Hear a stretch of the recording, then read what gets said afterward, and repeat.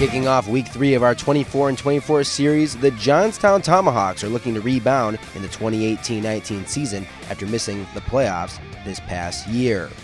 Despite playing over 500 hockey in the second half of the season, the early season hole was too big to get out of.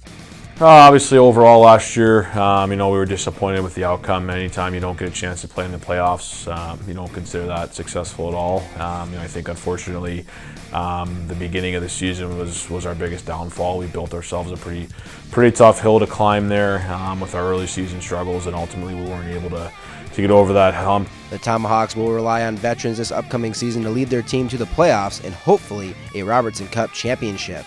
Obviously, the first goal would obviously to be a playoff hockey team at the end of the season after last year missing the playoffs. So that would be the first one, and beyond that, we don't want to just get into the playoffs.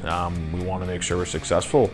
With that, you move guys on to the next level, and that's the other side of the coin here is winning hockey games, and then moving guys on to Division I, Division III hockey, professional hockey. I think that's, like I said, it's part of everything we do here, and those goals will never change. We want to advance players' careers. We want to advance them personally, and then ultimately do the right things in the community, in the classroom, on the ice, and look forward to bringing that championship to Johnstown. Letizia hopes that wins on the ice will lead to more advancement for his guys, a trend that he believes will continue in the NAHL.